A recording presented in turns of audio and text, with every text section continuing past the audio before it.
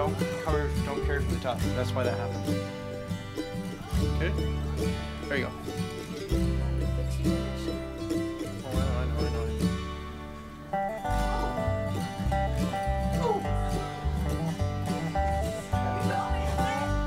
know. Okay, get in your position where you're supposed to be.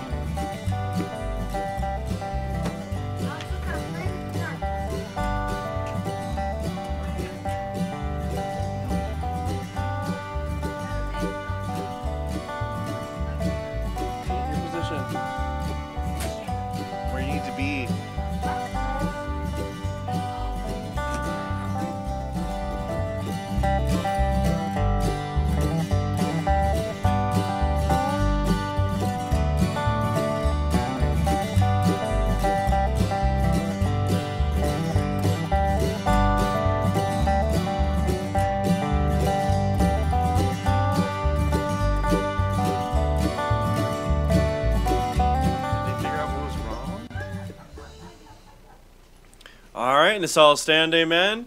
Let's take our songbooks to page 304. We'll sing Nothing Between, amen. Page 304. Page 304, we'll sing Nothing Between, amen. On that first verse, here we go. Nothing between my soul and the Savior, not of this world delusive dream. I have renounced all sinful pleasure. Jesus is mine, there's nothing between. Nothing between my soul and the Savior, so that his blessed face may be seen. Nothing preventing the least of his favor. Keep the way clear, let nothing between. Nothing between like worldly pleasure. Habits of life, though harmless they seem, must not my heart from him ever sever. He is my all, there's nothing between. Nothing between my soul and the Savior, so that his blessed face may be seen.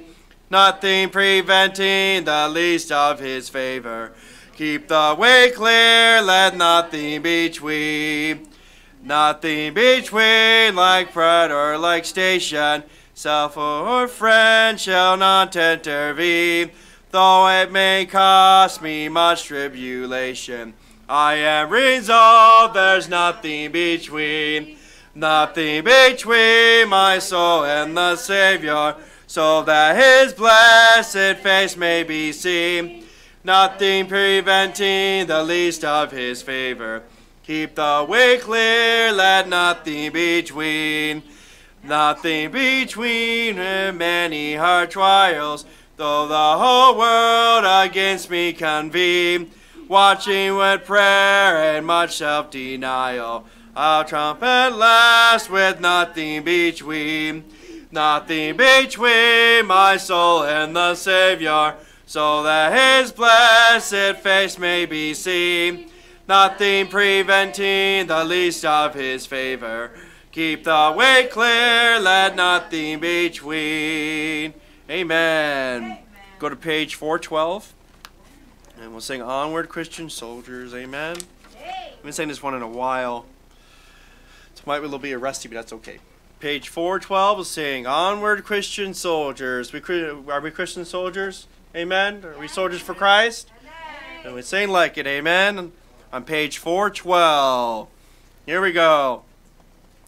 Onward Christian soldiers, marching as to war, with the cross of Jesus going on before. Master leads against the foe, forward into battle, to his banner go. Onward Christian soldiers, marching as to war, with the cross of Jesus going on before. The sign of triumph Satan's host doth flee. On then Christian soldiers unto victory. Hell's foundations quiver at the shout of praise. Brothers, lift your voices, loud your anthems raise. Onward, Christian soldiers, marching as to war, with the cross of Jesus going on before. Like a mighty army moves the church of God. Brothers, we are treading where the saints have trod. We are not divided, all one body we, one in hope and doctrine, one in charity. Onward, Christian soldiers, marching as to war, with the cross of Jesus going on before. Onward then, ye people, join our happy throng. Blend with all your voices in the triumph song. Glory, laud, and honor unto Christ the King. This through countless ages, men and angels sing. Onward, Christian soldiers, marching as to war, with the cross of Jesus going on before. Amen. All right. We are here tonight. Let's pray. Our Heavenly Father, we thank you we can be in this place. Be here with the folks here, Lord, to hear the Word of God. Thank you that you give us a King James Bible. We can preach out of, read, study, and Lord, and just to worship you, to give us a direction on how to be conformed to your image. And we'll give you praise for it in Jesus' name. Amen. You can be seated. Be seated. All right. Everybody got a bulletin? You'd like to have a bulletin? You don't have a bulletin? Praise the Lord. We'll give you a bulletin if you're interested in a bulletin. So praise the Lord for that. Let's see here. Amen. We're praying for Miss Doris. She's sick now. She got the same thing Miss Lori had. Miss Lori shared. She's sharing. Sharing is caring. Well, in our bulletin, it tells us that we're going to be having the youth rally at True Vine Baptist Church on the 19th. So, if you want, I think it's 6801 West Glendale Avenue. That's 6801 West Glendale Avenue. You just go down Glendale till you come to 67. Actually, it's the easiest way. Take a left at 67. Take the next right, and you go down like an alley into their property, and that's the best way to get in there. 67th Avenue. Oh, I don't know. I don't pay attention. I barely pay attention to 67th Avenue.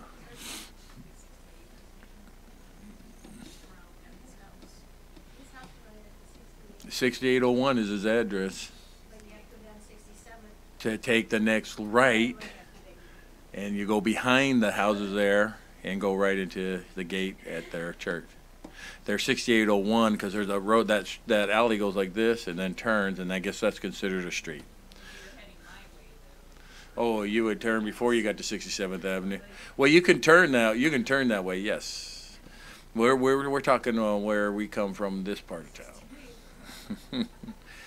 But if you go past 67th Avenue, it would be on the left, and you can try to make a left-hand turn in there, but you may have problems. So that's what I'm saying. You'll have problems. Like, All right, so youth rally. It's at 10 o'clock on Saturday.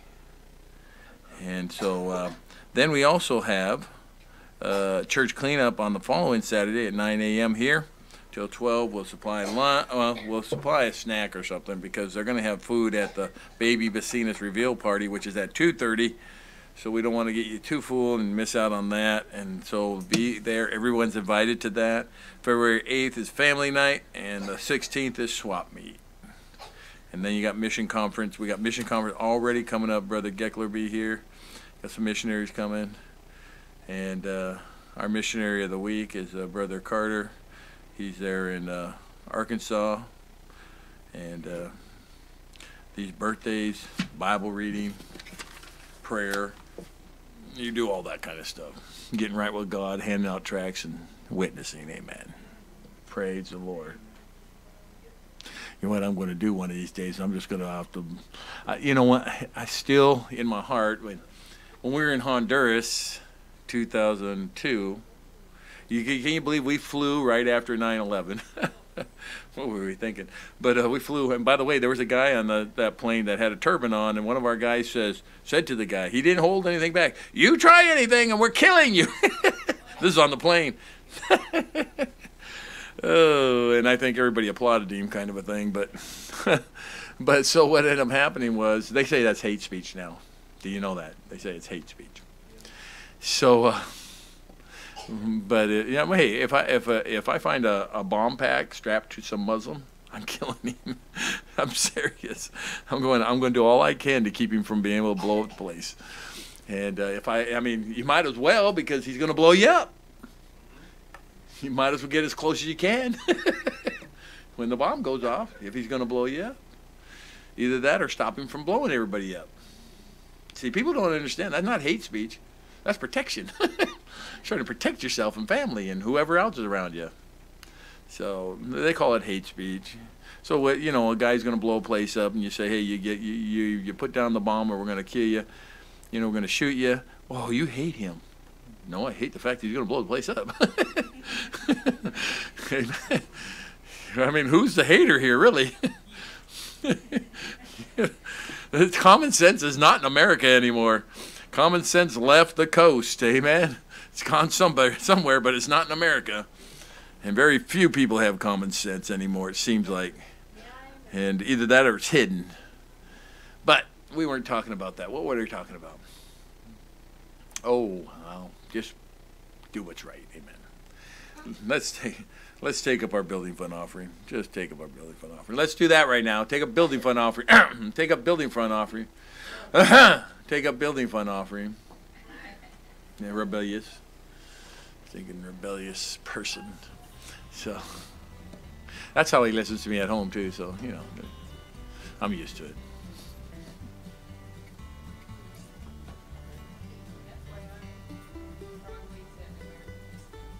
Who? Praise the Lord, and they can stay there. Like one guy said today, I heard this guy say this, and it was funny. He says, "I'm hopping around like a frog with a hot foot." That's a good line, man. I'm hopping around like a frog with a hot foot. I mean, that's pretty hoppy. Amen. I thought that was a good line. Some people come up with some good lines, man. I like it. I like it. American discounts. My wife is. I'm not going there. I don't eat frog legs.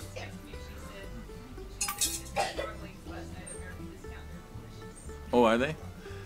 If you like frog legs, that's like saying sushi is delicious. I don't eat sushi.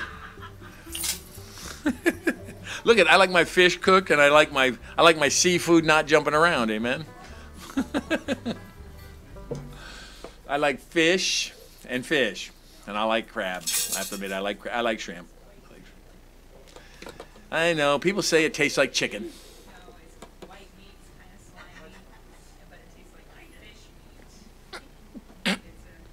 Slimy.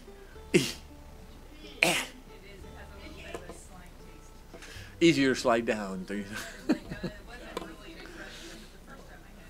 So basically, it's like oysters, like oysters. Oh, I hate oysters. I won't eat oysters. I won't eat clam. I'll eat clam and clam chowder, but I won't eat clam just by themselves.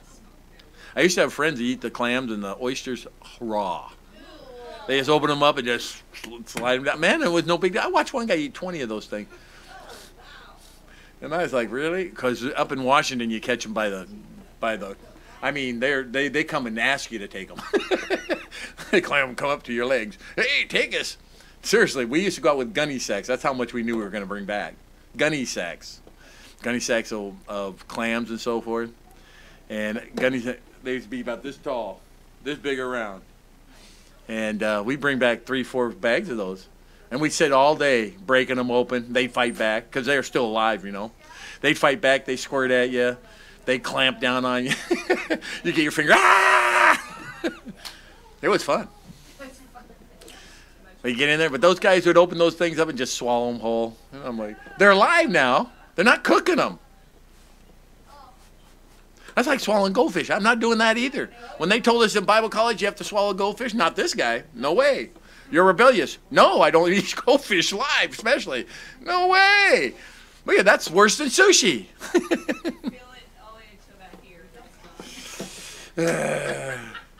No way. No way. Look at, I am not a human fish tank. I am not swallowing live fish. No way.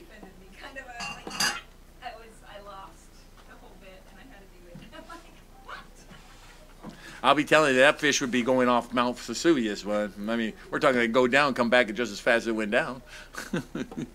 There's no way. There's some things I can handle, but that's that and oysters, frog legs, squid. No, I mean squid. Squid's nasty. Seaweed is nasty. Man was never even meant to eat seaweed unless he was a fish. Seaweed tastes exactly like it sounds. See, tastes like a sea and is a weed. Amen. Seaweed.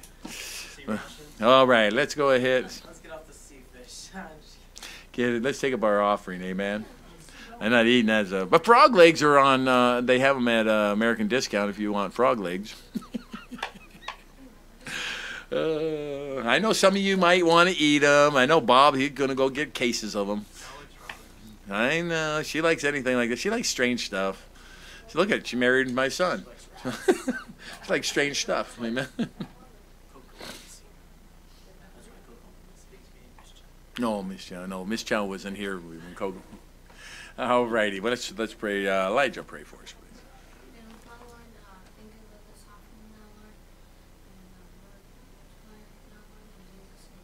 Amen.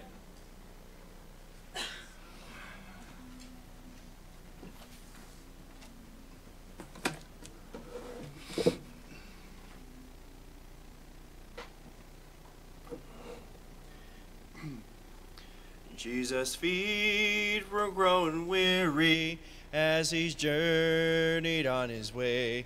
So he rested at the wellside, uncomforted in the heat of day. There he waited for a woman, black with sin and bound for hell. When she arrived, he plainly told her, what you need's not in the well. He's been waiting by the well, and he's holding out his hand. If you drink this living water, you won't have to thirst again. He's still waiting by the well side, knowing you'd be passing by. So take advantage of the moment. He's not gone, he's still waiting by the well. Are you tired of being thirsty, even though you've had your fill of the water that the world gives? Does it leave you longing still? Where there's good news about the well side, a woman's voice rings loud and clear.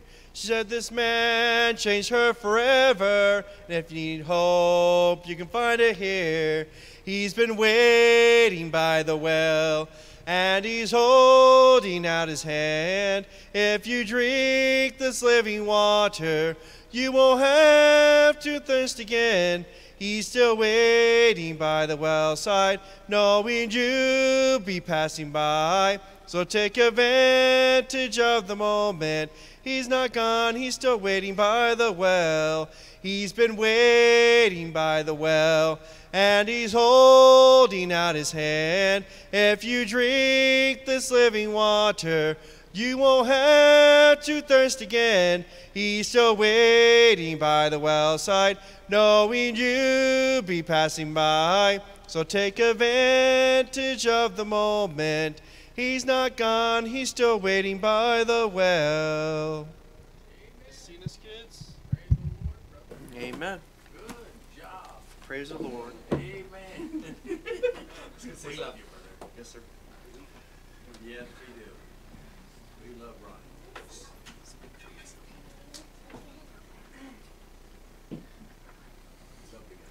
She didn't have very much to give, nothing that you could recall.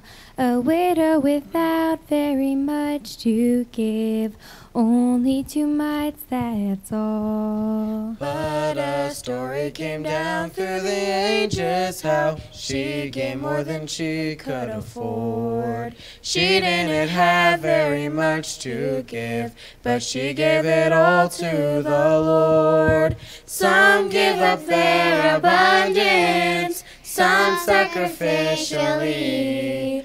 We must give with a heart of thanks for the blessings we receive. We cast our bread upon the water, watch our blessings come to shore. We may not have very much to give, but we give it all to the Lord. He didn't have very much to give, a boy with 2 fish and some bread. He didn't have very much to give, but with this so many were fed. Jesus took what was offered and then he made a miracle as his reward. He didn't have very much to give, but he gave it all to the Lord. Some give up their abundance, some sacrificially. We must give with a heart of thanks for the blessings we receive. We cast our bread upon the water, watch our blessings come to shore. We may not have very much to give, but we give it all to the Lord. We may not have very much to give, but we gave it all to the Lord. The Lord. Amen. Praise the Lord. Amen. I want the men to work on getting a song. I heard they had some problems and struggles, so get unstruggled and get unproblemed and get it done. Amen. Praise the Lord. So that's just a note of encouragement. Amen. Praise the Lord. Let's open our Bibles, the book of Proverbs. That's probably my favorite book in the Bible. Proverbs gives you wisdom. I tell people the book of Psalms is the heart of God, and the book of Proverbs is the mind of God. So it's his mind. It's his wisdom. And it's interesting, Proverbs 13, open up to that. Psalms is right in the middle of the Bible. You know that? It's where the heart is. Right in the middle of the body. And the mind's right next to it. Isn't that funny? And it gives you wisdom. Now, I've had a lot of people say, Solomon didn't write all of Proverbs. And they'll go to Proverbs 31 and a few other Proverbs, like Proverbs 30 or 29. And but let me read something to you real quick. Verse 1 of Proverbs 1:1. The Proverbs of Solomon, the son of David, king of Israel. I don't know. That's what it says. It says the Proverbs of Solomon, the son of David, king of Israel. That's one of the first verses I memorized, that verse right there. See, I looked up the other names they have there. And every one of them, when I looked them up, said it's another name for Solomon. I don't know. I just go by my studying and what I find. And so I just trying to help you. I mean, I don't want to be wrong on it. I mean, I want God's truth to come out. I want people to know the truth. For the truth shall set you free, right? No. What does it do? Makes you free. There's a difference between setting and making. You know what? That's two different words. You know that, right? Set. It's like this. I played volleyball.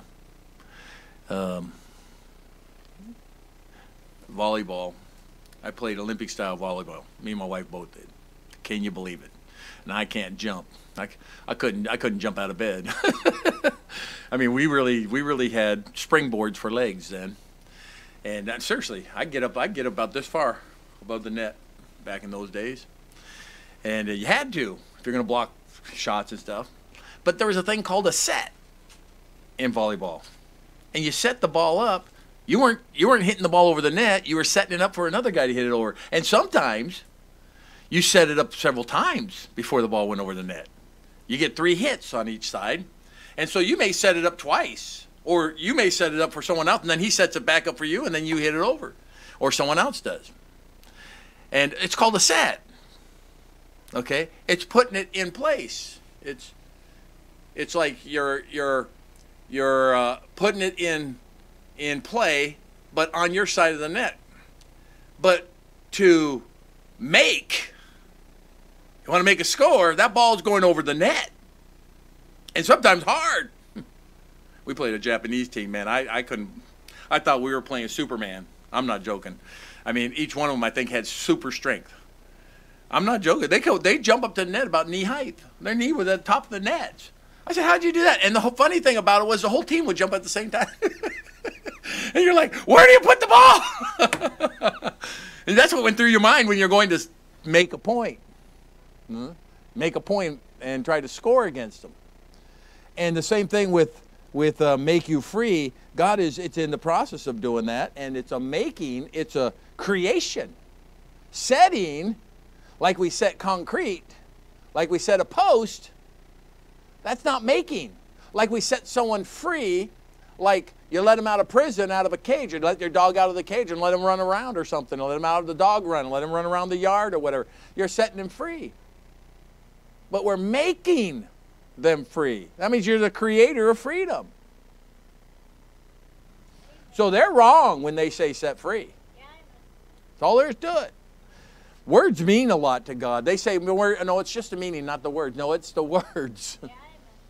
The words. I was thinking about that today. When they take away, you've been able to define words in the Scripture. When they take away, you've been able to say, this is what this word means, which they do, these NIV guys and so forth, because they got so many different perversion of the Scriptures that say so many different things. You can't define a word if you preach out of their books, or you preach it. Everybody's got a different perversion. You can't define a word, so they take away about 1/3 of your preaching. See, 1/3 of your teaching, 1/3 of your learning, because the definition of words are very important. God uses words on purpose to define what He's saying. So words, He never says memorize my thoughts or what I mean. He says memorize my word. Memorize it. He says He tells you to read His word, not read His thoughts, not read what His motives are. Because that's what they say about the NIV. Well, it's the thought that counts. No, it ain't. It's not the thought.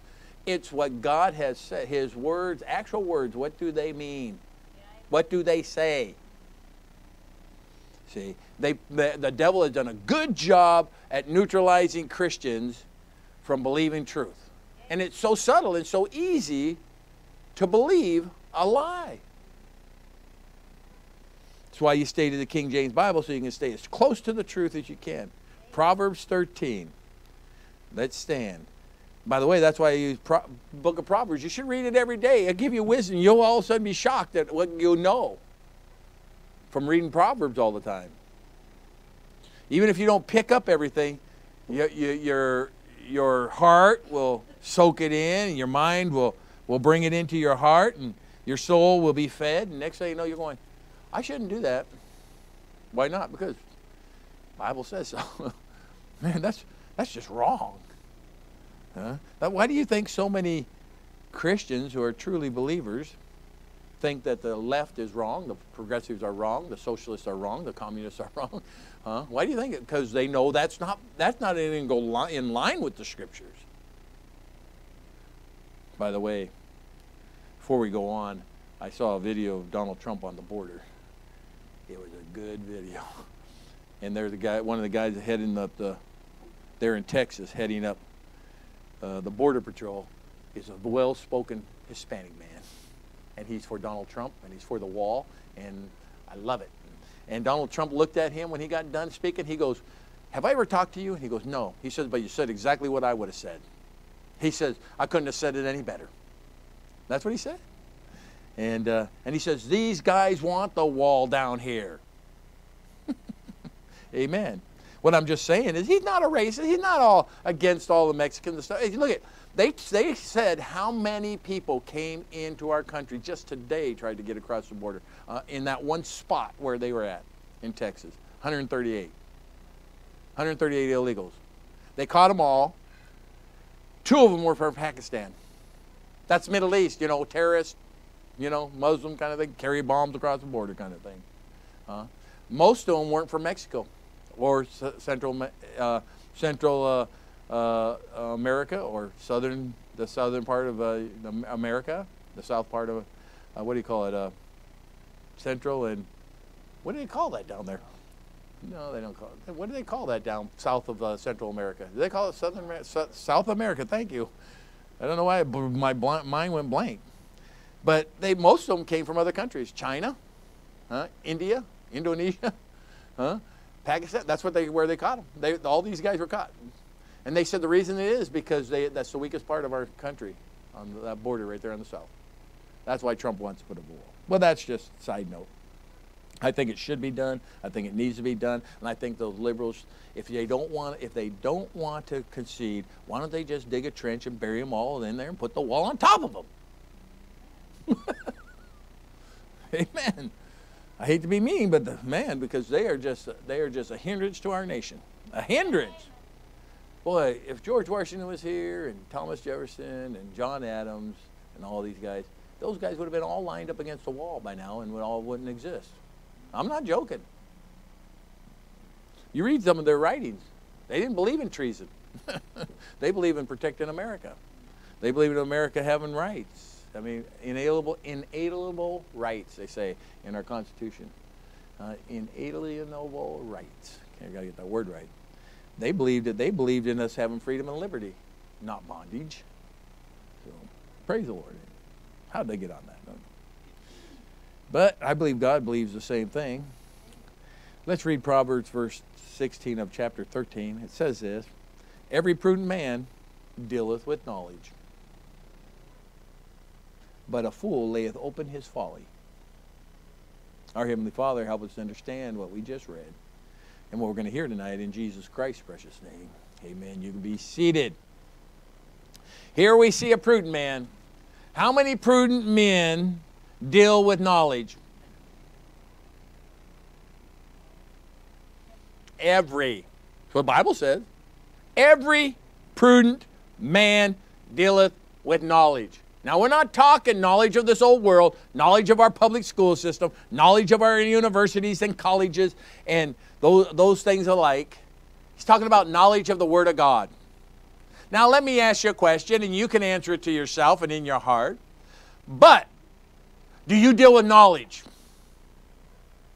I mean, do you open up this book on a daily basis and deal with knowledge of God's Word? Do you study His Word to gain knowledge? Do you listen to the preaching so you can gain knowledge? Do you listen to maybe preaching on tape? Well, nowadays it's not tape. It could be CDs. It could be internet or whatever. Do you listen to that so you can gain knowledge? Do you look for knowledge?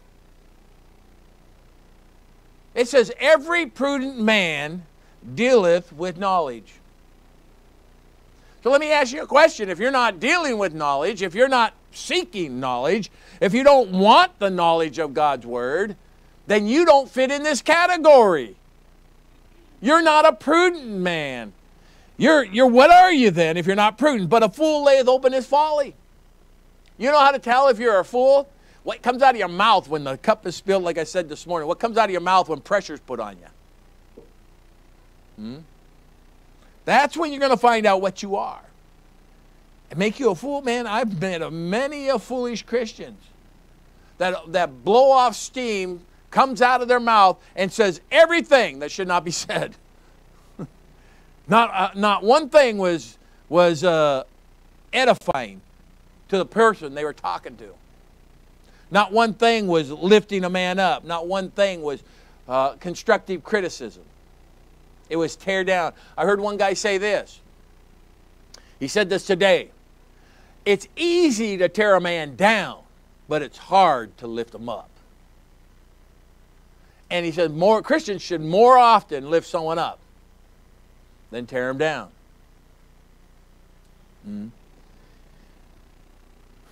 Christ would like you to lift somebody up. Christ would try to lift you up.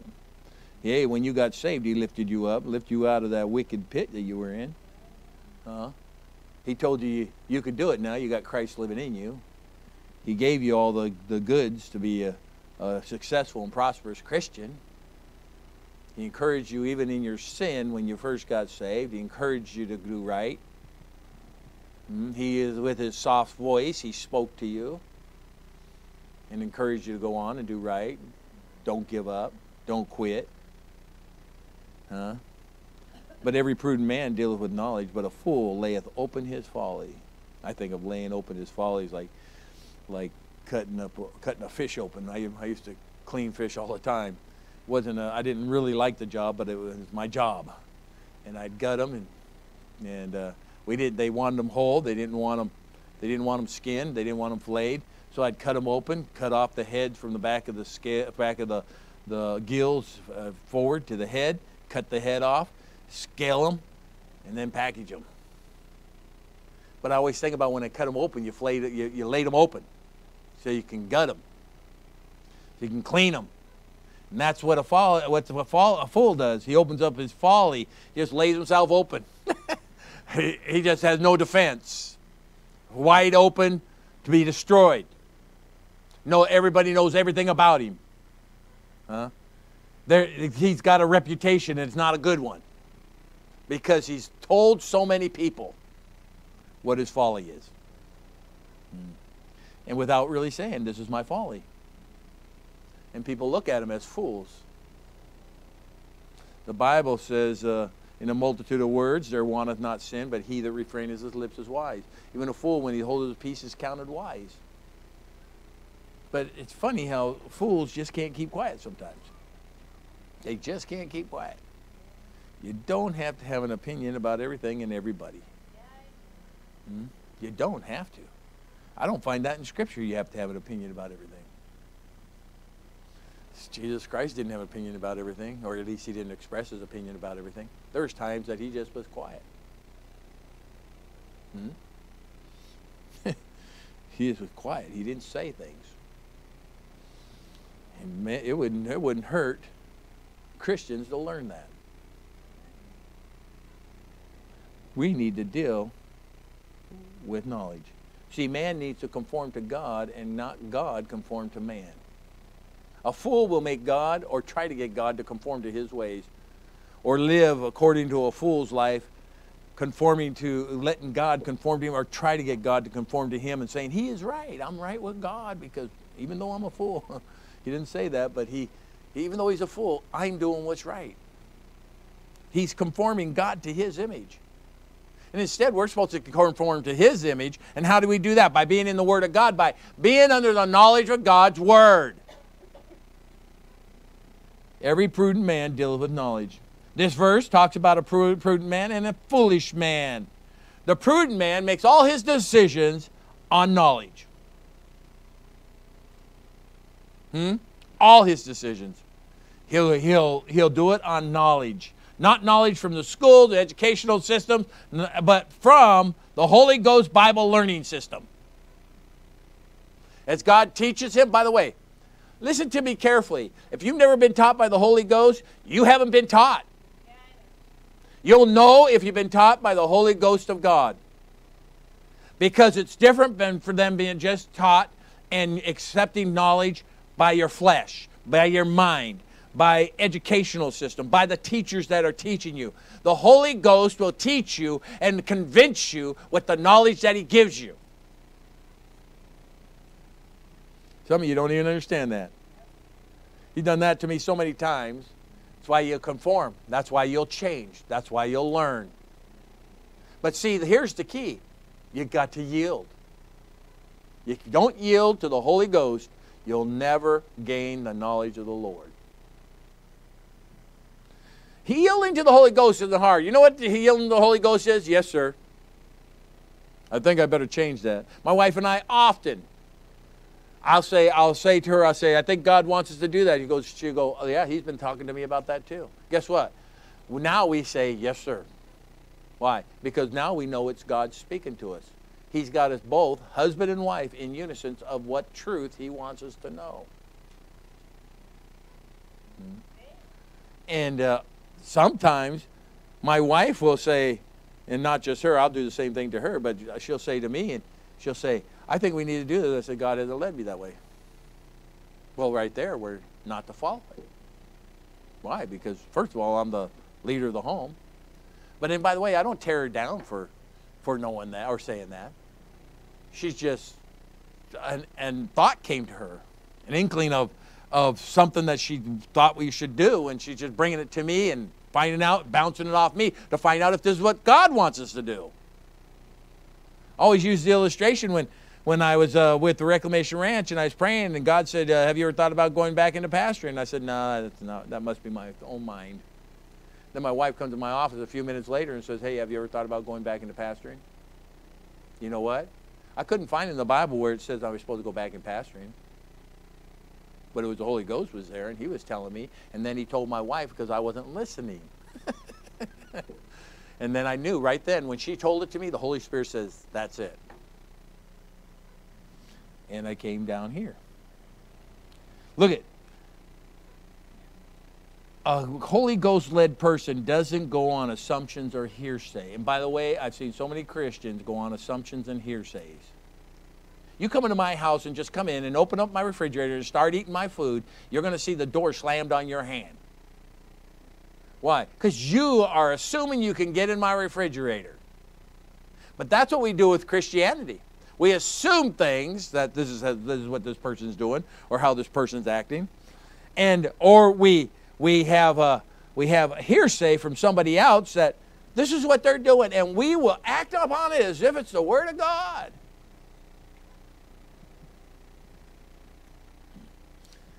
Amen. But see, you got to watch out. You might be talking to someone who's trying to destroy another man. You don't know their heart. And what we do is we help them out by spreading the rumors. You know what? We're not prudent because we're not acting upon what knowledge? We're acting upon hearsays and assumptions. You can't do that. That is going to destroy a church. I'm going to say this, and maybe this will shock you, maybe it won't. But I'd say about 1/3 of our church isn't here anymore because of that. Because people who came to me before they decided to walk out the door, so-and-so said this, and so-and-so said that, and so-and-so did this, and so-and-so did that. And I said, how come they have the right to do that? I said, I don't know. He says he does because so-and-so said that. The hearsay, the assumptions, and it destroyed people. And then you're pegged as a church of gossips and critics and backbiters, and no one wants to come.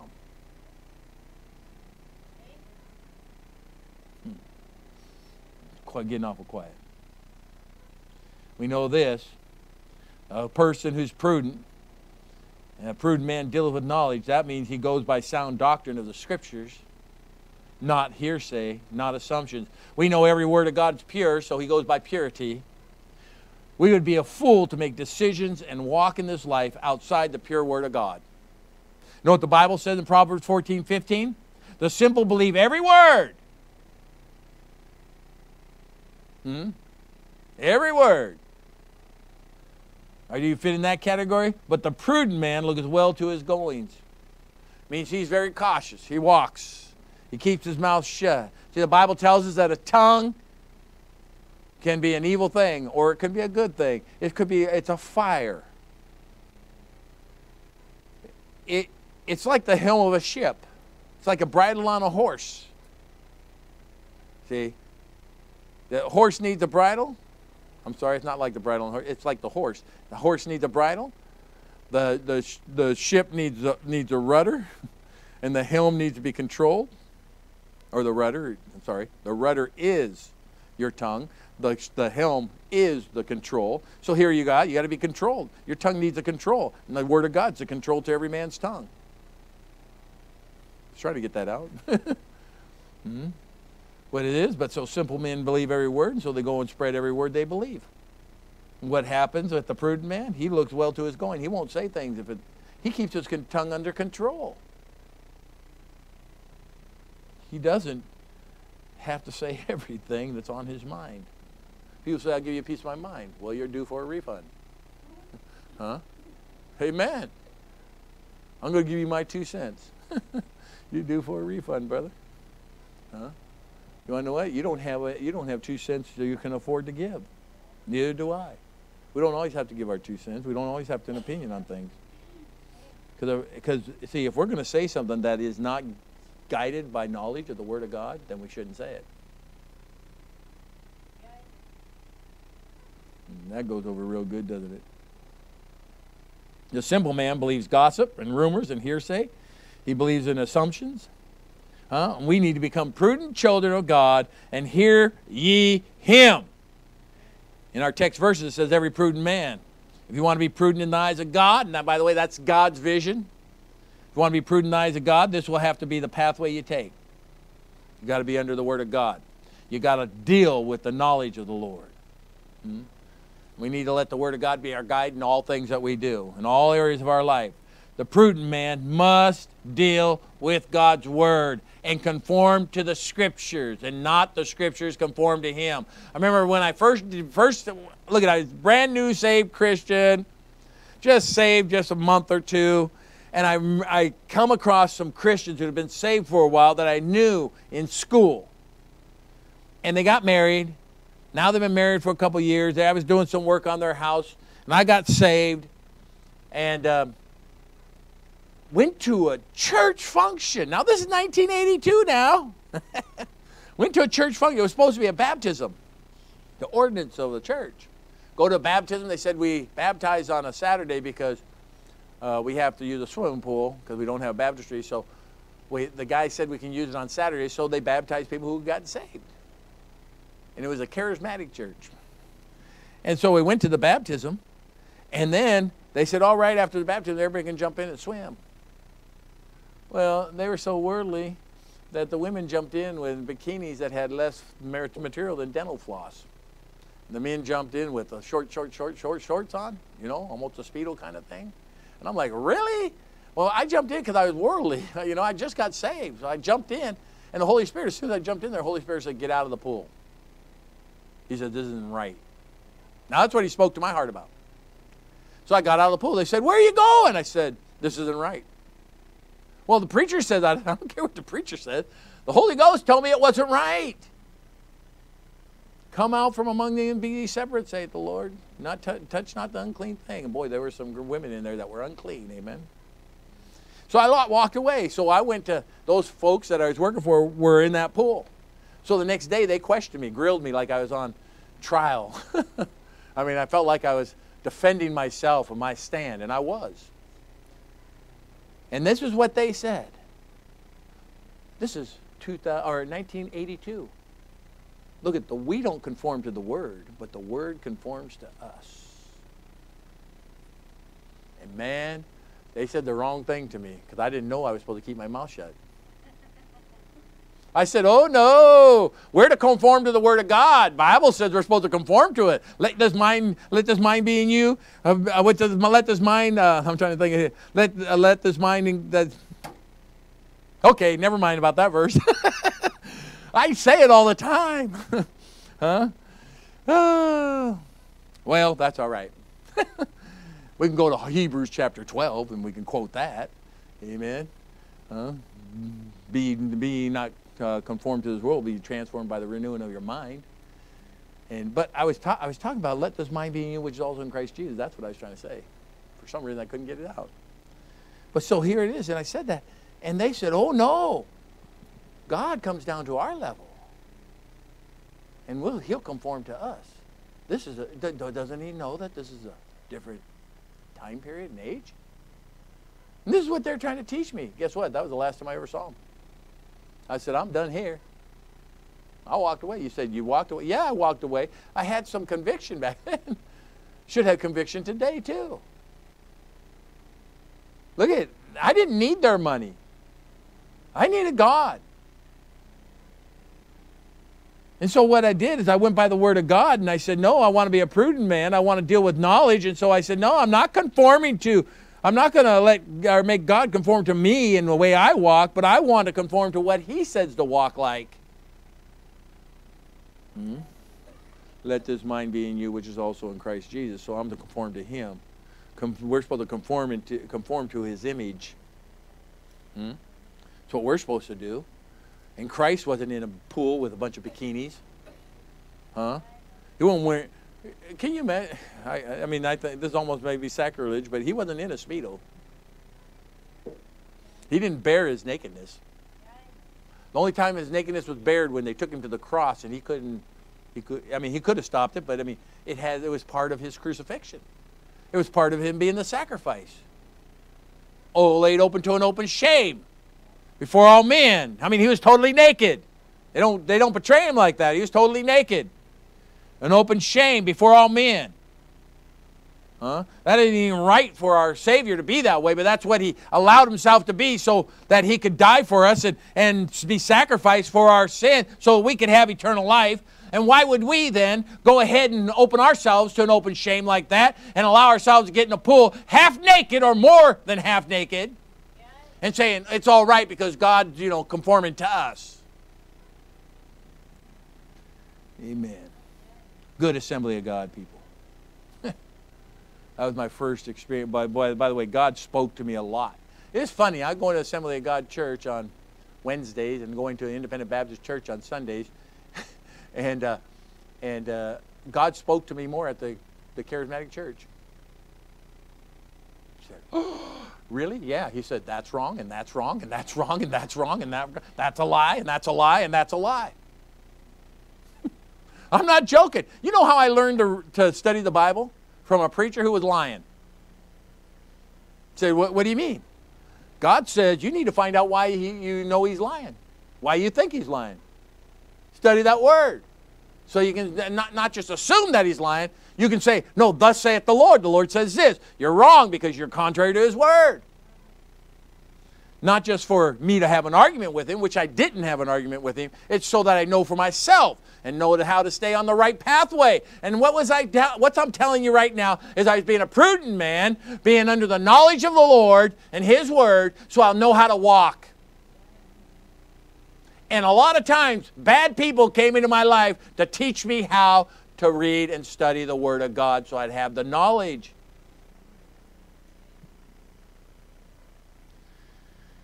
It even happens with people in the congregation. Find out why they're not right on things. You don't know, so what you do is you go to the Scriptures and find out. And they'll come in and act as if they got Scripture. And it's not. And you find out. Psalms 112.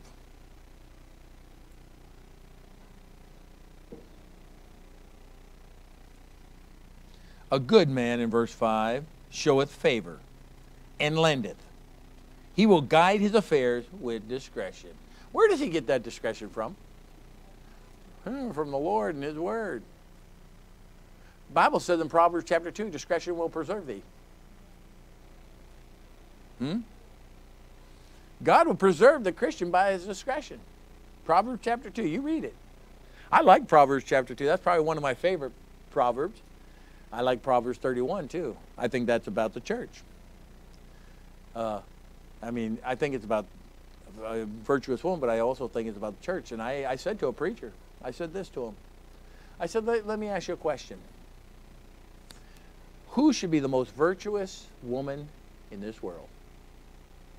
He didn't know. He goes, no, he's thinking walking women on the earth. You know, women, individual women and stuff. I said, the bride of Christ. And all of a sudden you hear, oh. I said, exactly. Christ doesn't want second best or third best. He wants the best. He says he's going to bring forth his bride. Huh? It's going to be perfect. It's going to be adorned in all its glory. He wants a virtuous bride. So why wouldn't Proverbs 31 be about his bride?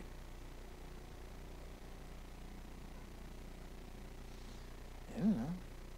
So here in Proverbs 2, I was talking about in discretion, it preserved thee. He says he'll guide his affairs with discretion. That means he's going to analyze things under the Scriptures, the light of the Scriptures. And he's going to discern whether that's right or wrong. And he's going to go the way of right because he's prudent, not the way of wrong. He's not going to be a fool and speak before he has all the facts. How many times we do that? Seriously, how many times do we do that? We speak without facts. We speak without thinking. We speak without any information. We don't know the whole circumstances. I've done it. You've done it. We've all done it. Opened our mouth, inserted foot. Couldn't get any words out because of muffling through the shoe, amen? Our foot was in the way. In fact, we get some foolish words out and we lay open our folly. And then you say, and afterwards you say, man, that didn't come out right. In Proverbs chapter 12, verse 22 says this, lying lips are an abomination to the Lord, but they that deal truly are his delight. A prudent man concealeth knowledge, but the heart of fools proclaimeth foolishness. See, he concealeth knowledge. Look, he's not. By the way, when you find a guy that says, I know this, I know that, I'm so good, I am so knowledgeable, I am so smart. Look, I get away from that guy. Run from him. Because he's bragging on himself. Look he shouldn't lift himself up. He is to let God lift him up. What does the foolish man do? It says here in verse 23. The heart of the fools proclaim foolishness. All he does, that's all that comes out of his mouth. That's all it's projected. I don't have to tell you everything I know. I didn't know it was required. Now that's a hard one. A lot of preachers want to tell you everything they know. My preacher used to say, don't tell everybody everything you know because they may ask you one more question than what you know. If you understand what I just said, they may have more questions than you have answers. So don't tell them everything you know. I used to tell my wife all the time, you don't have to tell everybody what you know. You don't have to tell everybody, give them all this information. If they ask you questions, just answer their questions. That's it. You don't have to add to the statements that you made. I'm talking like when we had the IRS situation. I'm talking like when we were taken to court by the government. I just answered their questions. I didn't have to lay out everything I know to them. Sometimes I might get you in trouble. You conceal knowledge. You know when we went to court for this church here, I knew that they were wrong. But you know what? I didn't conceal. I concealed that I knew they were wrong. You know what I did instead? I taught them. Went in to teach them. I concealed the knowledge that God gave me. Look, God says they're wrong. I'll show you why. And he showed me. You know what? I didn't teach them that. You know what I taught them? Why the church was founded by Jesus Christ and not by the government.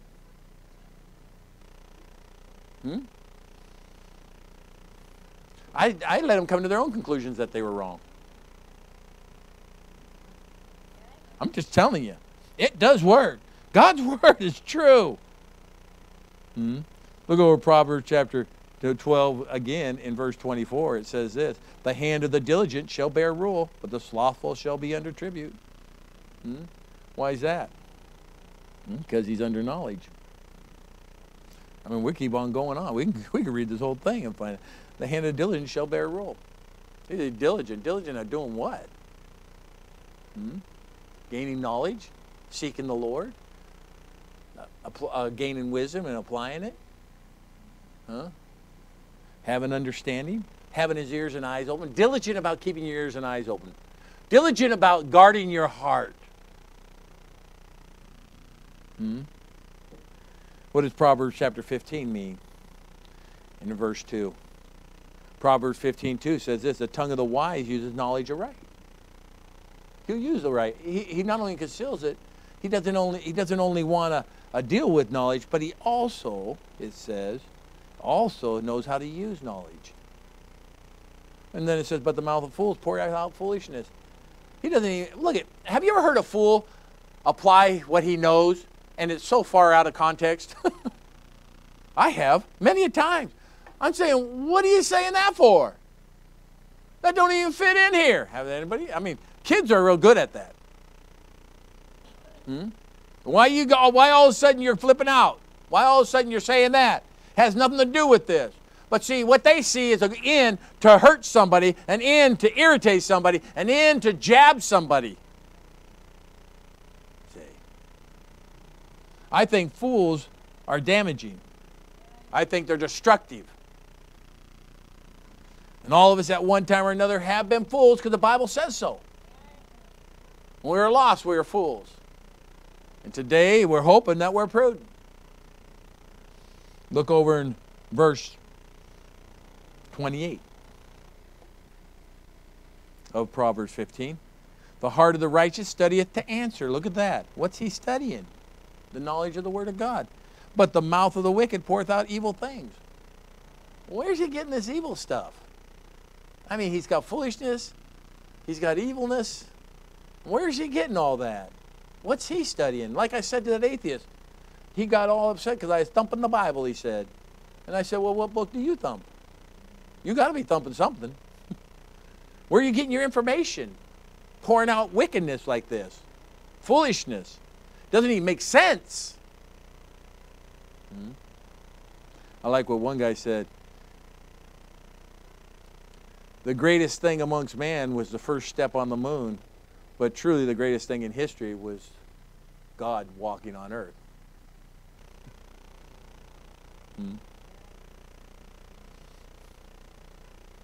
It was a great thing. He came here to die for us, walked on earth for those many years, 33 plus years. Look over in Isaiah chapter 52. You say, why do you say that? Because that there help you out. Man, we focus on the world's history. We talk about the events in history of our world, like America. We think, by the way, Americans think America is like the center of all beginning of life. We're only 200, let me see, what are we, 43 years old. Our country is 243 years old. That's it. How long has Rome been there? Greece, Israel. Let's start out with Israel. How long have those nations been there? How long has Africa been there? That continent. And all the nations within it. Egypt. You see Egypt in Genesis back in the beginning. You see it way back then in the beginning of Genesis, right back in the first few chapters. Well, actually, chapter 6, right in there. But you see it. Well, actually, you see the outline of Egypt when God's talking about the Garden of Eden. If you do any studying about all the rivers, the River Euphrates and the Tigris River and all that, you'll see Babylon. You'll see because Babylon is Iraq, and you'll see Iran. You'll see Egypt. You'll see the Middle East. You'll see Israel. I mean, you see all that. The land was there already. God outlines it by rivers. It's really kind of interesting. And I looked at that and I said, man. But my point is this. America isn't the center of all life. We're not the center of all beginning. So why would the walking on the moon be so significant compared to Christ walking on earth? They didn't write a book like this for the man walking on the moon. You know how many words they got for that event on the moon? Most of us know it or have heard of it.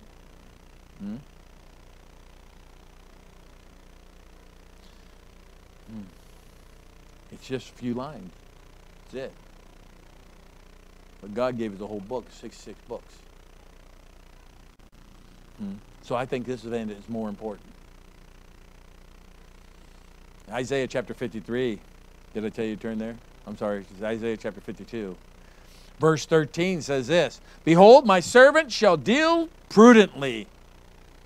So if you're going to be prudent, you're going to be dealing with knowledge. You're going to be a servant of God. He shall be exalted and extolled and be very high. That's what God does. When God exalts a man, that means he's on the right pathway. God doesn't exalt someone who's outside of his will. God doesn't exalt someone who's not following the will of the Lord, prudent, knowing Him, having the wisdom of God, having the knowledge, accepting instruction, accepting rebuke and reproof. Hey, He will exalt in due time. But He exalts the prudent man. Prudent man deals with knowledge. That's what he does. By the way, he likes the knowledge of the Word of God. That's why he deals with it. He likes it. I enjoy opening up my Bible every day and finding something that God has for me. And there's not many days in my life as a Christian that God hasn't talked to me through the Scriptures. I don't think I'm an unusual individual. I think He could do that with anybody in here. From child to adult. From boy, girl, woman, man. Just saved, been saved for years. He can speak to you through the Word of God, but you got to want it. You got to say, I'm a prudent man. I'm going to be a prudent man, not a foolish man, and I want to deal with the knowledge of the Word of God. I do not want to open my folly. Boy, I'm telling you, when I got saved, seriously, God worked on me about this. I remember I had a foul mouth. Everything came out of my mouth was folly. I had 4 words in my vocabulary to tell people, and all of them I can't say to this day. So when I was in church, I wouldn't talk much. The reason I wouldn't talk much because I was afraid one of the words was going to slip out. And I didn't want to offend God, and I didn't want to offend the people in the church. And I thought it was inappropriate anyway to be in the church with that kind of language. I still think it's inappropriate. And so I wouldn't say anything. So when the preacher asked me to preach, I'm like, oh my soul, I better be prayed up, because I may start going off on a tangent of cuss words. I tell people, I cuss. I use sentences just full of cuss words. Wouldn't have any other words in it. I don't know if an English teacher could have corrected it. But I'd use, and you know what? And people would say, I know what you're talking about. I'm like, how do you know what I'm talking about, man? I'm saying things I don't know what I'm talking about. But that was folly, and I lay it open. You know what that told me about them? They're just as big a fool as I was. So I was afraid of opening my folly, or opening folly in the presence of men. And Christians today aren't concerned about that anymore. They don't care. It's like they say, I don't care. I'll give them my peace of mind. I'll say what I want to say, and no one's telling me any different. That means they just told me they're not going to be regulated. They regulate trucks on the highway so they can only go up so fast. But Christians won't be regulated in their language. They don't care if their evil communication corrupt good manners. They don't care about the evil things that come out of their mouth. I'm amazed at how many Christians are cursers, cussing. I've heard preachers cussing. I'm like, are you kidding me? One preacher told me, he says, pray for me, I have problems with cussing. I said, then you shouldn't be in the pulpit. That's exactly what I said to him. You shouldn't be in the pulpit then, until you get that under control. Because look, these kids don't need to hear the preacher cussing.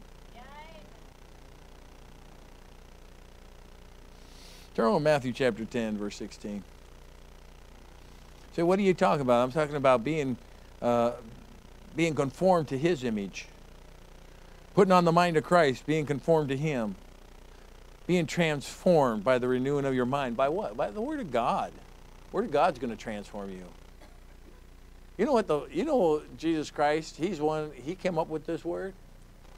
He knows this book cover to cover. Even he could quote this book to us without opening it. You know what the mind of Christ is? It's his book. And we need to put this book in there so that we be conformed to his image. Matthew chapter 10, verse 16. By the way, that is hard for liberal Christians, or Christians who don't read their Bible very much, or Christians who are in the more liberal churches, because they don't memorize Scripture. Have you ever heard them memorize NIV, ESV? Hear them memorize these other perverted scriptures? Boy, I'm telling you, I've heard some memorize it, and it's weak as water. And then most of them don't memorize Scripture. They don't even know doctrine. They don't know doctrine. Bring up doctrine amongst them, and you'll have a fight. Doctrine always brings up a fight amongst those who are ignorant. Someone's going to be offended by it. Matthew chapter 10, verse 16 says this, Behold, I send you forth as sheep in the midst of wolves. Be ye therefore wise as serpents and harmless as doves. How are you going to be wise as a serpent? You better have the knowledge of the Lord. It means you're going to be prudent. A prudent man who deals with knowledge. God did. Look, this is not a suggestion. Behold, I send you forth as sheep in the midst of wolves. Be ye therefore wise as serpent, harmless as dove. That is not a suggestion. That is a command.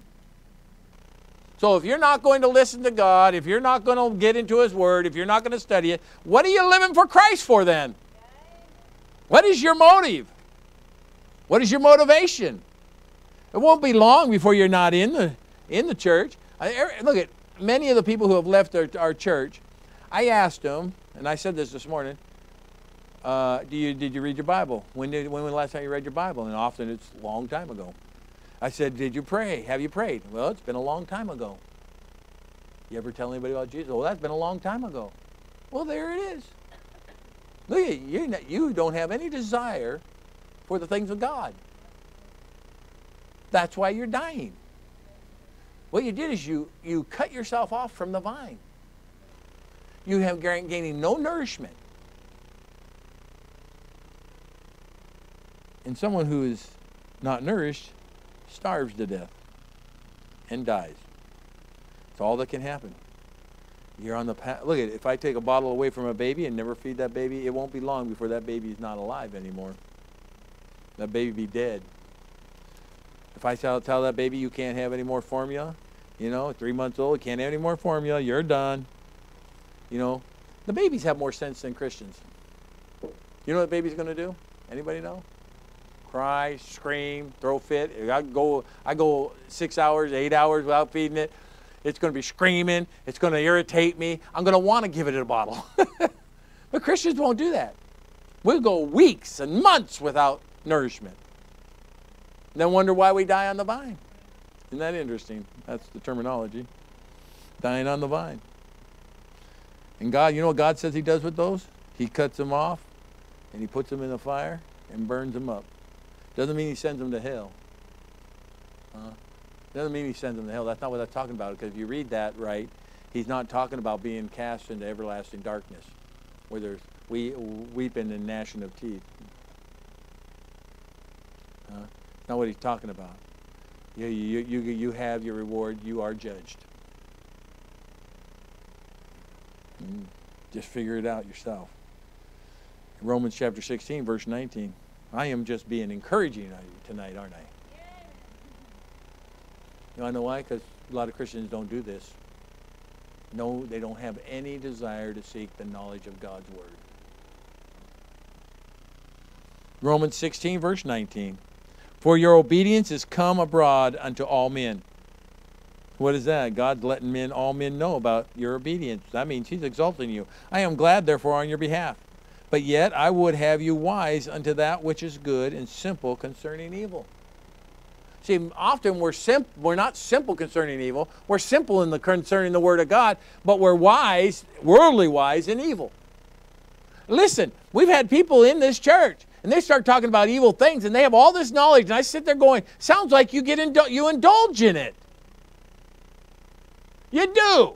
That's why you talk about it. That's why you got so much knowledge about it. But when it comes to the Word of God, you're so simple, you don't even know what the Word of God has to say. So that makes you a fool. We're supposed to be simple concerning evil. That means you kids should not know about evil things. That's why I won't tell you all the intricate details of my wicked life that I lived before. Because you don't need to know. What you need to know is the good things of this word. And that's where you're going to find it. Good is in this book. Turn over to 1 Corinthians chapter 14. Hopefully you'll seek God and His Word tonight. Say, God, I need to seek Your Word. I need to be a prudent man, dealing with knowledge. In chapter 14 of 1 Corinthians, verse 20 says this, Brethren, be not children in understanding. Did you get that? Howbeit in malice be ye children, but in understanding be men. You know what he just said? He said you should be men. You're mature enough to get knowledge of the Word of God. Don't be so mature in this fact that you have hatred. And it's, listen, the hatred that's in you is so cultivated that you know how to use it. And you know how to spew venom into lives of other men. That makes you a man in malice.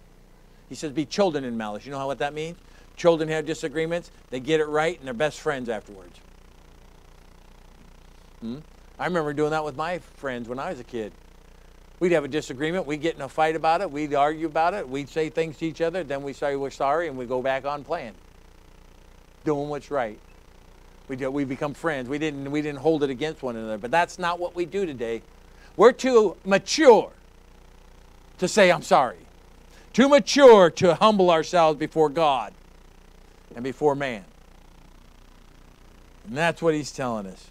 We need to not be so mature. Don't be children in understanding, howbeit in malice be ye children. Don't let hatred take you. Don't let it take you. And it will. And then, by the way, hatred's easy to let take you. All you do is dwell on it for a while. Dwell on a circumstance for a while, and eventually you'll be beside yourself, and it'll eat you alive. You're a child. You're a child, but you're a man or a woman. You're a grown-up getting eaten up by malice, hatred, sin. When you need to be like a child. Well, I can forgive him on that. Oh, we'll go be friends. We can get along now. There's no problem with it. In Ephesians chapter 5, verse 17, wherefore be ye not unwise, but understanding that the will of the Lord is. What the will of the Lord is. Don't be, look, it said, don't be unwise about it. About understanding, but know the will of the Lord. What is the will of the Lord? Let me show you something here. In 1 Samuel chapter 25. 1 Samuel chapter 25. We need to conform to God's word. In 1 Samuel chapter 25, verse 10 says this, and Nabal answered David's servants and said, who is David? Now he knew who David was because David helped him out by this time. David helped him and helped his servants.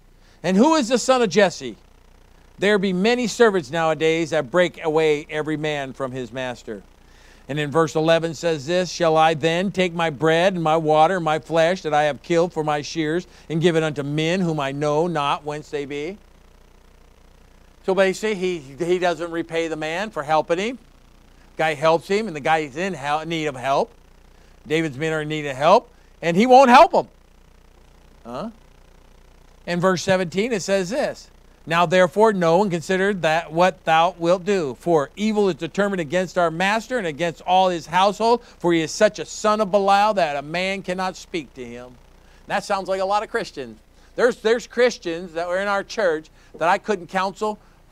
I mean, if my life depended on it. I would tell them, I said, I cannot pastor you. Why? Because you will not listen. That's what Nabal was. An unpastorable person. David, king of Israel, could not tell him anything. And And so as they considered him a man of Belial. You cannot speak to him. So you look at verse 25 then.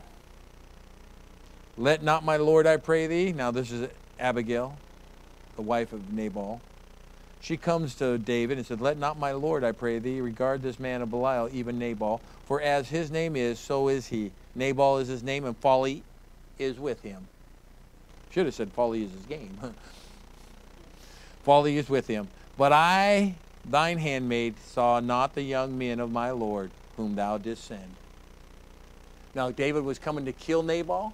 He's going to, not just him, but his whole household. Abigail would have been killed. Their children would have been killed. Nabal would have been killed. The servants would have been killed. Their house would have been obliterated, destroyed.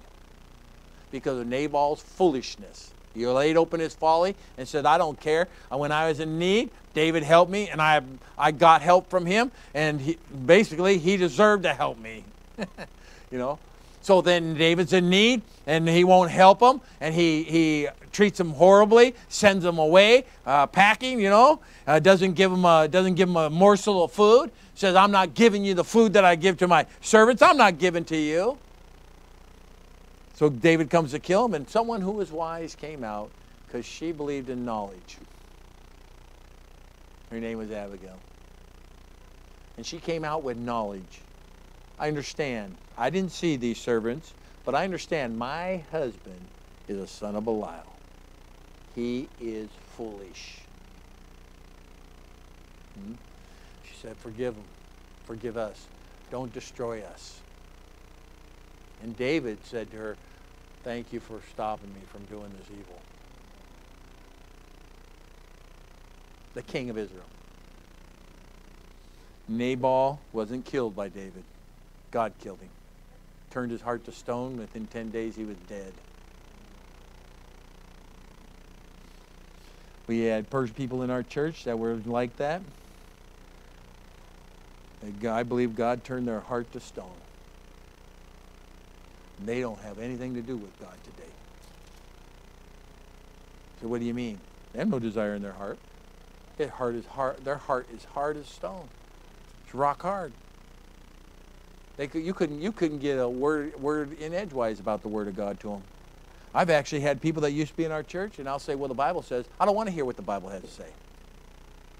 Oh, dude, a couple of years ago, you were sitting on the edge of your seat listening to the Word of God and enjoying it, saying amen, and tears coming to your eyes. And now, I don't want to hear what the Word of God has to say.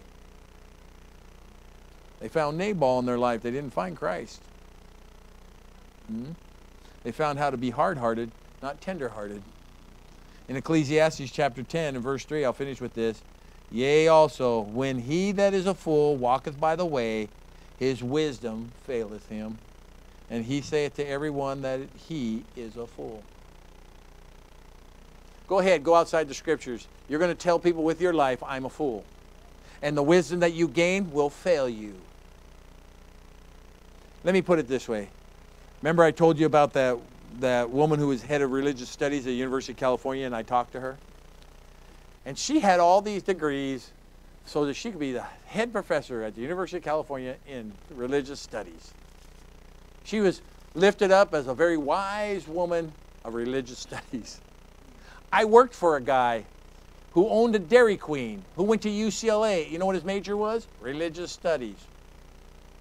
Both those people, it was just a few minutes I only had to talk to them, and they were put under the table about their religious studies. All their wisdom that they gained failed them. Because I started taking them through truth. And their religious studies couldn't keep up with them. And the woman at the University of California got upset and told me, I'm not talking to you anymore. The other guy just laughed, and he wouldn't talk to me about religious studies anymore. In fact, after I got done working on him, by the way, he committed suicide. That was too bad. I liked the guy. He was from the Middle East. But he committed suicide.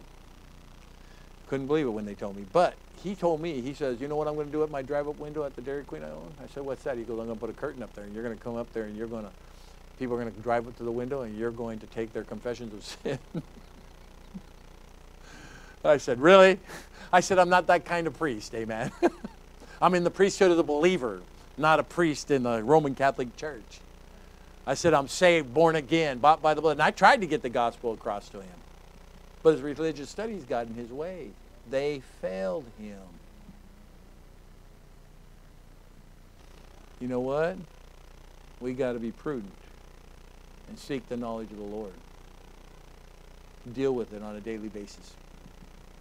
And if you miss a day, don't let too much time go by. Get back into it. Because you let enough time go by, your heart's going to become hard to it. And you'll have trouble picking up that book. You'll struggle opening this book because it's going to be convicting. The devil's going to say, why do you need to do that, man? Look, we got something else you can do today. You don't have to sit down and read your Bible. Man, you're wasting your time. All these things will be said to you. You need to sit down, take time, and waste your time, if so be. I'm going to waste my time reading the Bible. It's not a waste. This is very productive. I'm telling you. Many a men got in the Word of God and become very productive Christians. Want to know why? Because they dealt with the knowledge of the Lord. By the way, God's not trying to hide it from you. He's not trying to hide knowledge from you. He wants you to have it worse than you want it. So the Bible says, if you read Proverbs, I dare you to read Proverbs and read about wisdom. Every time you see wisdom, look at where wisdom's at. Every time. Wisdom's never hid from man. Never. It's in the city. It's at the doors of the gate. It's at your door. Hey, it's open, waiting for you to collect it. Hey, I'm wisdom. Come and hear what I got to say. Our church, come in and hear what has to be said. Trying to give you some wisdom.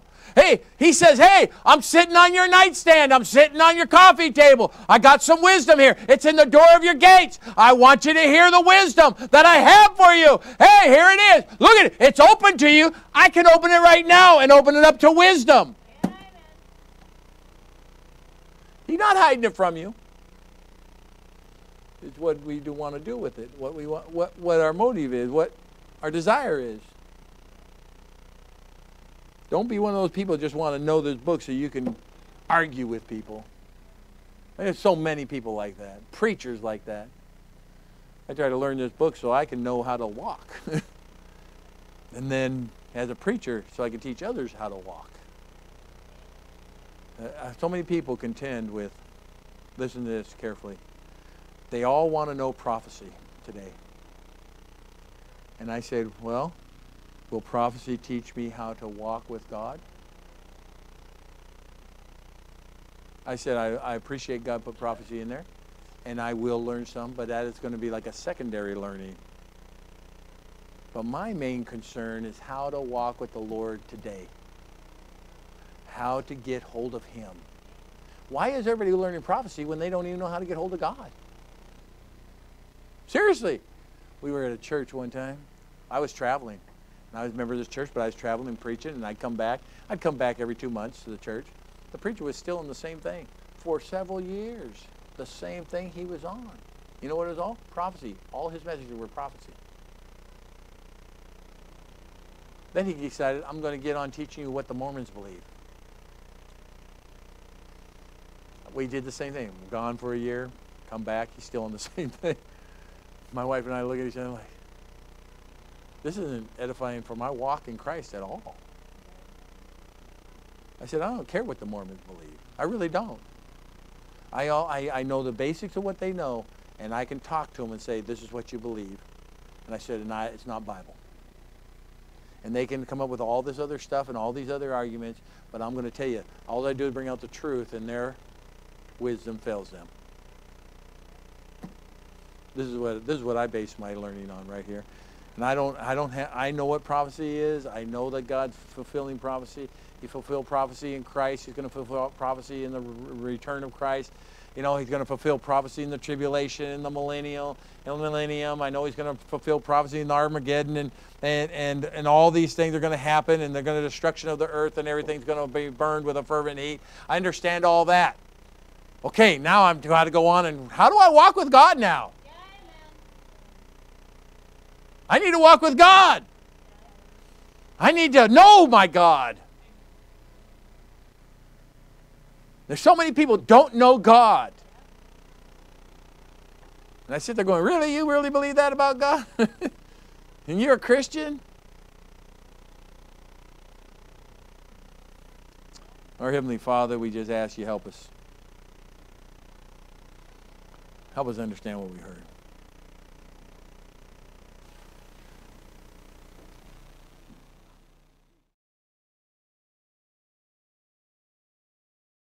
The Bible tells us, these things have I written unto you that believe on the name of the Son of God, that you may know that you have eternal life, and that you may believe on the name of the Son of God. For three things we notice here, it was written to us that we can know and that we can believe. All before we leave this earth, we can know consciously in our hearts and in our minds that we are saved before we leave this earth. God has made a promise to us. He tells us there's none righteous, no, not one, in Romans 3:10. Why aren't we righteous? Because Romans 3:23 tells us, and we know because of that we cannot get ourselves to heaven on our own power, because sin is a weight to us and keeps us bound to this old earth. And without Christ, we're going to find ourselves in a devil's hell. We find out in Romans chapter 6:23, for the wages of sin is death. That means that we have to pay a penalty for our sin. And that penalty, that wage, is death. And that's what it says, for the wages of sin is death. But we know that there's more than one wage, because wage is plural there. So that means there's more than one. We find out that there's two wages. The first of all, we have the death of our body, and then we have the death of our soul. In Revelation 21:8, it says, but the fearful and unbelieving and abominable and murderers and whoremongers and sorcerers and idolaters and all liars shall have their part in the lake, which burneth with fire and brimstone, which is the second death. That's the second death. The first death, the death of our bodies as we quit breathing on this earth. The second death is the judgment of our soul. Our soul will be cast into hell without Christ. That's because all of us have fit on that list that God has for those who will go to hell or to the lake of fire. And what we found out is for the wages of sin is death in Romans chapter 6:23 is this. The second part of that says, but the gift of God's eternal life through Jesus Christ our Lord. That's the grace and mercy of God. God has given us a way out. How do we get out? He's given us a gift. That gift is from God. That gift is eternal life. And that gift is through Jesus Christ. Not any other way. The Bible tells us in John 14:6, it says, I'm the way, the truth, the life. No man cometh unto the Father but by me. That's what Jesus Christ said. And so we know that our only way to heaven and getting to the Father is through Jesus Christ. We know this, the Bible says in Romans chapter 5 verse 8, but God commendeth his love toward us, and that while we're yet sinners, Christ died for us. He died for sinners. He knew our condition. He knew our state. He knew that we were sinners. He knew that we had evil and wickedness within us. Yet he died for us. That's how much compassion and love he has for us. That's why John 3:16, it tells us, but God so loved the world that he gave his only begotten Son, that whosoever believeth in him should not perish but have everlasting life. And God wanted us to have everlasting life through his Son, Jesus Christ, who was given for us on Calvary. He was crucified, buried, rose again. He shed his blood, and he sits on the right hand of the Father to this day. We know this, that God says, if you want to trust me, here's how you do it. For whosoever shall call upon the name of the Lord shall be saved. He tells us, with the heart man believeth unto righteousness, with the mouth confession is made unto salvation. We need to call on Jesus Christ. We need to, with our whole heart, give our life, give our heart to him, and tell him that you're ready to accept him as your Savior, and Jesus Christ to come move into your heart, and the Holy Spirit of God to move in, and tell him you love him, and tell him you'll serve him for the rest of your life. And we'd like to you right now, if you bow your head and invite Jesus Christ into your life, all you have to do is just pray and ask him to come into your life and come into your heart. Just tell him you want him as your Savior. I know there's some out there that might be hurting right now and might be burdened, might be needing a Savior right now. I know all men need a Savior, but not all men know they need a Savior. And those who know right now, will you accept Jesus Christ as your personal Savior?